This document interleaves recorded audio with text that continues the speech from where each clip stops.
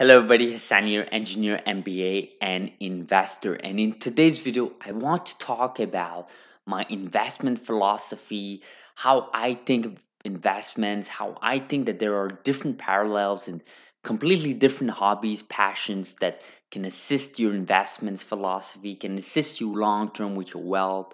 I want to talk a little bit about life struggles and so on. Before we do that, guys, before we talk about these important subjects, please do like this video, smash that like button, destroy that like button, guys, just underneath this video, whether on your smartphone or computer. It's quick, it's free, and it's really easy, guys, just to hit that like button. YouTube algorithms, everybody know how they work.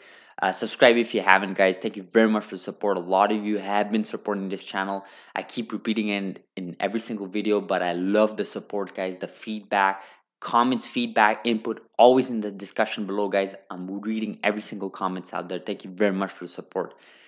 So last night I couldn't sleep for numerous reasons, but I was listening to this podcast, right? And this is from Tim Ferriss. And some of you who don't know who Tim Ferriss is, he's the author of many books, including The 4 Hour Week. Really a well-known entrepreneur, and he's all about philosophies and fitness and just different health topics, finances, uh, the internet, digital finances, and so on. He's really involved in different fields there, and he had this interview with Ramit Sethi, who's I've mentioned him in the past in this channel. He's like a financial guru. Ramit Sethi is all about don't focus about your expenses, focus on how you can earn more, right? He's all about earning more, focusing on the big tickets. Don't worry about your $5 latte at Starbucks. Focus on how to earn 20, 30, $40,000 more per year at your job, getting promotions and so on. Makes sense, he has his own philosophy.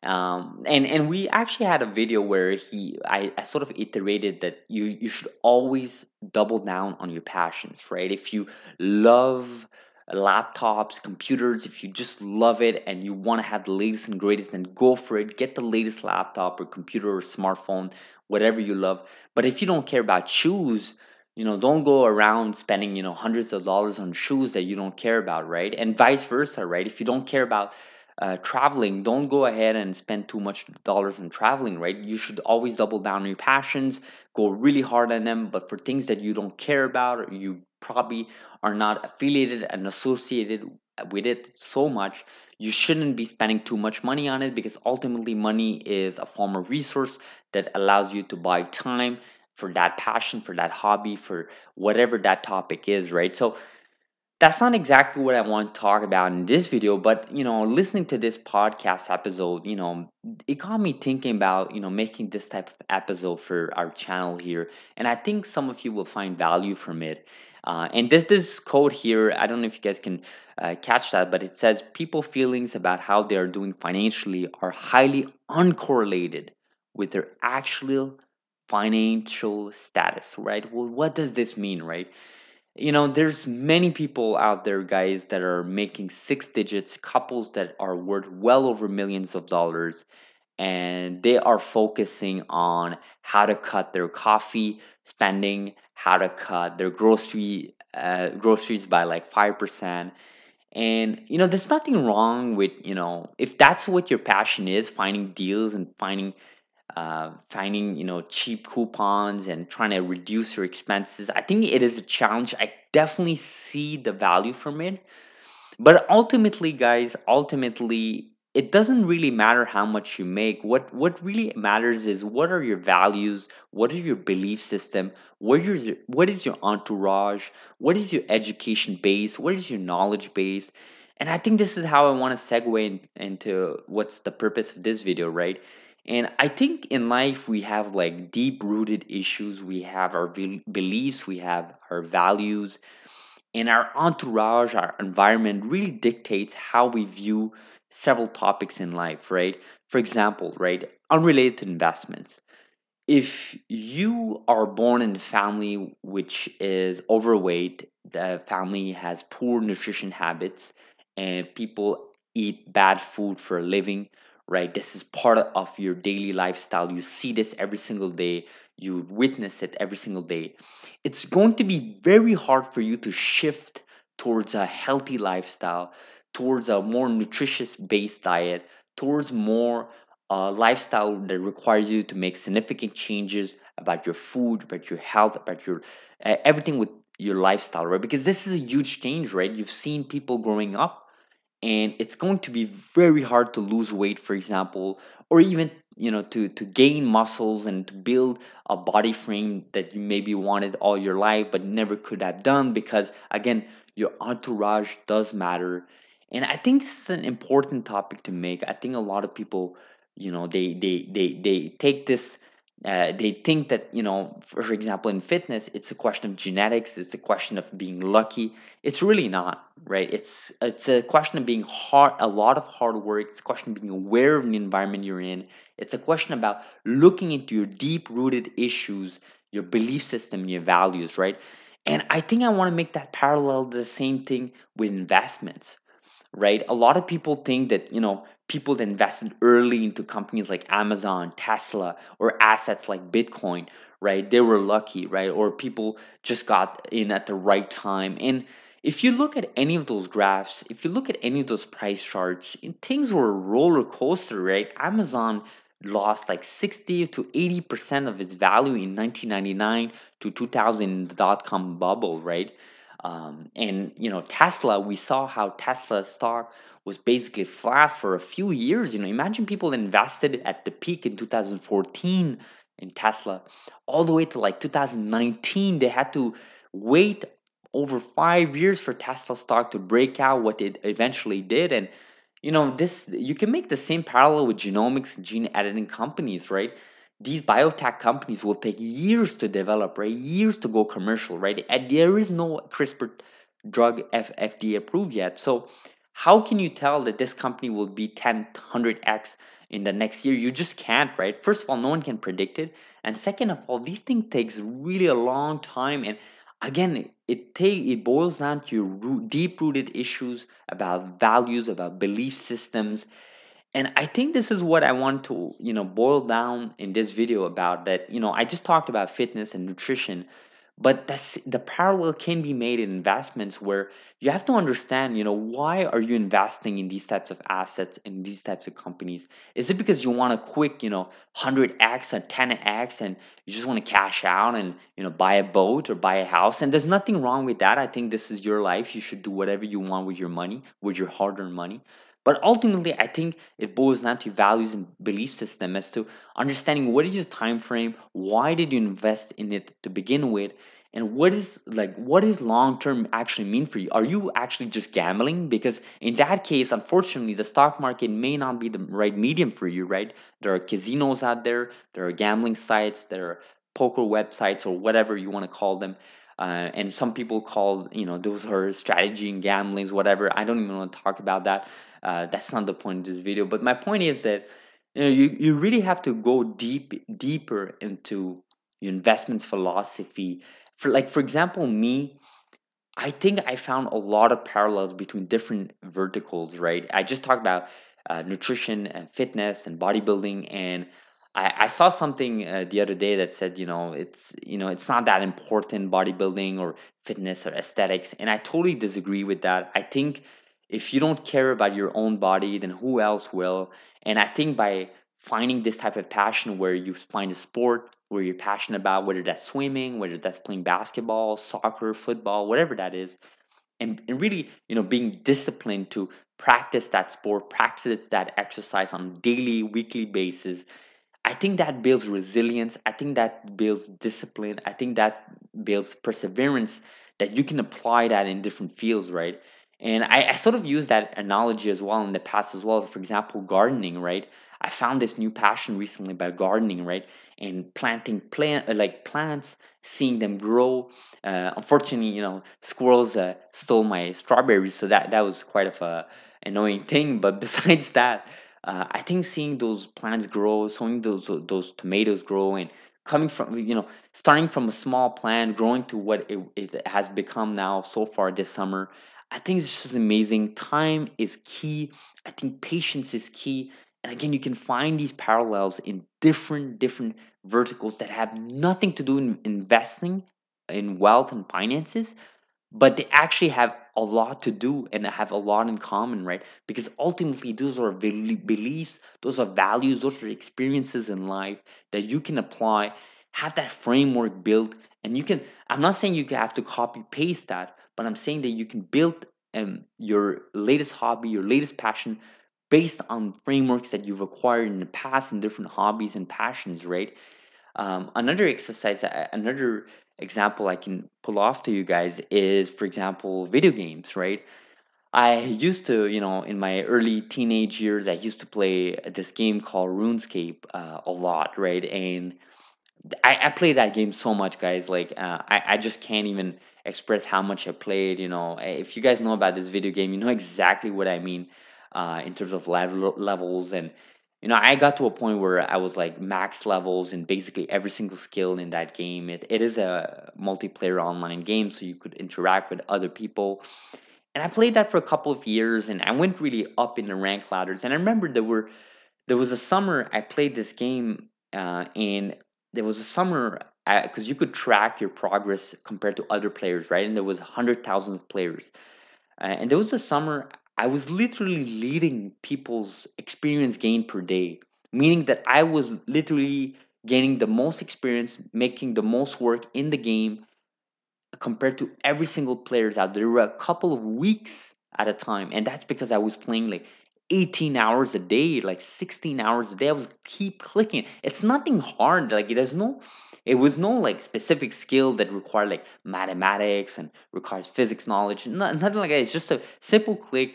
You could run this game on a cheap computer, cheap desktop with just a Wi-Fi network, but it requires to be perseverant. It requires to be very focused. It requires to be not distracted. You have to keep clicking.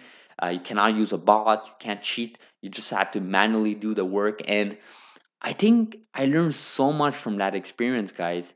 And it's that obsession, right? And that's what I want to talk about as well in this video. It's that obsession really allows you to expand on whatever you're trying to achieve, right? And it's that obsession, guys. I know some of you are have that personality where you get obsessed with a passion, with an activity, and it could be a double-edged sword, right? One, it could really be a bad thing because it affects your life negatively. You sort of start losing track on other things in life that are very important, right? Social life, your relationship, your family, your friends, your nutrition, your weight, your exercise regime. There's so many things that are very important, right? Not just your wealth, not just your finances, not just video games. There's so many things that are important, but that obsession, right? If you can utilize it in a way where you can not just control it, but also use it as to your advantage, right? I think is that's where you get to that Venn diagram where everything just fits really perfectly, and you can sort of leverage that to sort of double down on your passions and sort of move forward with your goals, with your milestone, with your achievements. And going back to what I was saying here, my example with video games is, or eventually, obviously, I quit that game and I started moving that passion to exercise, to bodybuilding, and to education. I finished my engineering degree, and I put that focus in other things. And I'm still obsessed at times with specific topics, specific subjects, but I sort of can control it. And obviously, I'm not perfect. I'm always learning. I make mistakes just like everybody else. But I think this is what I want to convey to you guys is that there's so much things you can learn from different verticals, right? And I think this is what you have to be careful of is when you start jumping into a topic into, for example, in investing, you want to invest in specific gene editing companies or genomics companies or just tech in general. It's very easy to get like stuck in a bubble, right? And this is why I listen to different podcast episodes. I read different articles from all over the place, right? There's as much as I can listen to like Tim Ferriss and Ramit Sethi talk about finances, talk about wealth, financial lives, and how to manage your financials, so on. I also listen to podcasts about fitness and nutrition. I listen about podcasts about technology, tech companies. I also listen to different podcasts about philosophy, history, and so on. And it's not just podcasts. I read articles, I watch videos on traveling, different cultures, and I think it's really important. And I don't think you have to do that exactly in that order, right? Obviously, there different people have different interests, different passions. You obviously have your own passion. You obviously have your own interests. You have your own daily routines, and I highly advise you guys to really, self-reflect that and see how you can benefit one in parallel to another, right?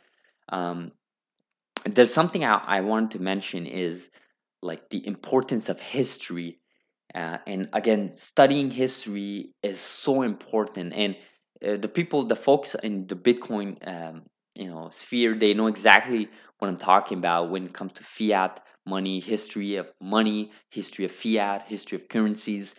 A lot of people are aware of that, but stepping back from that, just in general, right? History is so important to study for different reasons, right? But for one of the reason in investing, for example, there was the history from the Renaissance period in Italy, specifically in Rome and Florence and such areas, like individuals like Da Vinci, Leonardo da Vinci, Michelangelo, different these individuals, right? You can learn so much from that period. You can learn so much from those individuals, and it doesn't have to be from the Renaissance periods and from that area, right? It could be from different centuries as well, from different location in Asia. It could be from Western world as well. It could be from different location, different periods of time. But it's really important also to find how history has enabled us to see things differently, view things differently, and you can actually learn a lot about innovation, about technology, about adoption rates just by studying innovation technology, right? Just the idea that this has happened in the past and it has been documented. For example, Da Vinci uh, codex books, like he literally wrote down almost every day of his life, right? His thoughts, how he saw life, how he saw his technology, innovation. One of the greatest engineers, one of the greatest painters of all time. He really, put things in thoughts, and you can learn from that, right? And you can read books from different individuals like Brad Stone on Amazon Books. There's different books as well, different topics, and I highly advise you guys to learn from read those books and get that information out there. But my point of bringing history into this is that you can actually learn a lot more than you would think, right? Just from individuals like Da Vinci, you can learn discipline, you can learn curiosity, focus, the idea that you're doing something just for passion, the idea that you're curious about something. Da Vinci was one of the most curious people out there. Like, he literally wrote in his diaries, like, he wanted to figure out why a bird, as it lands on water, why is it flapping a certain way as it jump and lifts off, how it's flapping another certain way, how like specific birds, I think it's I don't know how woodpecker, I think that's how it's called, the bird type, how it's hitting the wood, pecking the wood, I think that's how you say it.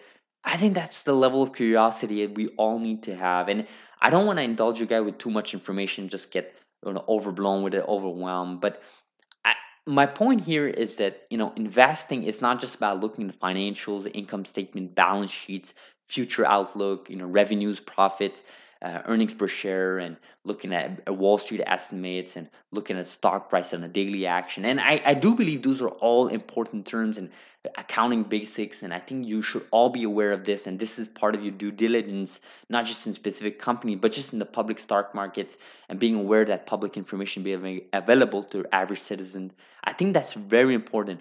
But I think the next step to that, the next level to, in my opinion anyways, is that you sort of make parallels with your other passions in life, whether that's in fitness, whether that's in gardening, whether that's studying history, whether that's in cooking, whether that's in clothing, whether that's in branding, whether that's in anything that is, right? In kayaking, in different sport, different exercising, you can sort of make parallels to that and sort of learn from that, right? And I think it's just beautiful when you put it that way, when when you sit down, you think about, what did I learn in X field, how can I apply it in Y field, right? What did I learn in other passions in my life that I can apply in investing, right? And why I can be okay with, understanding that I have to exercise and eat well for years before having a significant type of physique that I appreciate.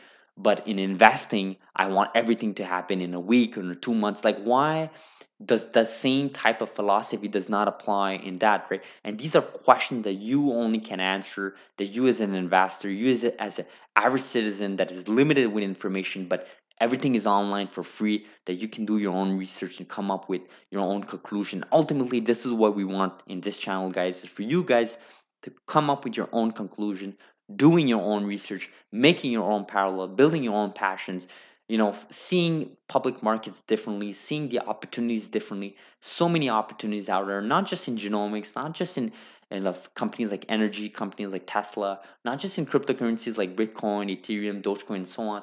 There's so many opportunities out there. The real estate. We didn't even talk about different metals and precious metals. We didn't even talk about different collectibles, right? It's the whole NFTs and so on, or just art and painting, right? Trading cards, garage sale, e-commerce businesses. Like, what can you do? What are the opportunities? I want to hear about what you guys think about this video. I went over 20 minutes here, sort of when rambling and started talking about parallels in history and started at different industries, how you can sort of leverage that for your own benefit. The idea of obsession, right? Being obsessed with a topic, subject, controlling that obsession to your benefit, right? And allowing that to guide you towards different type of levels and enjoying that process, right? And ultimately, guys, I think our decisions in life, our decision and our outlook of life really boils down to our beliefs and value systems that are very, very much affected by our environment, by our entourage, by the way we were grown up, the way we see money, the way we perceive about ourselves, our identity, our self identity, our role in this world, our purpose in this world. I think these are questions that only you can answer. And these are questions I'm always answering. I'm not perfect, obviously. I make mistakes. I always revise my outlook. I always revise some of the beliefs I've had in the past. I adopt new methods, new technologies. I try to learn every single day. And this is part of growing up, part of maturing, part of growth. And it's part of, I think, aiming for something resembles to the likes that we leave future generations to a better place, a better world that we found it to begin with, right? So if you leave the world a better place than when you found it, I think that purpose as humans, I think that purpose as humanity is sort of achieved in a way where we move humanity forward. But it is what it is, guys. I'm curious to see what you guys think about this video with for investment philosophy, life struggles. That the idea that it takes stoicism to sort of move forward in your life, and to be able to withstand those significant negative drops, whether that's in Bitcoin, whether that's in genomics, whether that's in Tesla stock, whether that's in different companies, big tech companies, medium-sized companies, your private assets, different real estate assets. What do you guys think about this? I want to hear about all of this, guys. It's an open platform here. Open, go ahead, shoot it in the discussion below. I really want to hear you guys, especially you guys that I know a lot of you guys spend a lot of time doing so, a lot of time than I do. So I want to hear you guys. Let's share. Sharing is caring, guys. So thank you very much for watching this video. Again, smash that like button just underneath this video. Like this video, subscribe if you haven't, and we'll see each other on Saturday. Thank you very much for watching and have a great, great day. Thank you.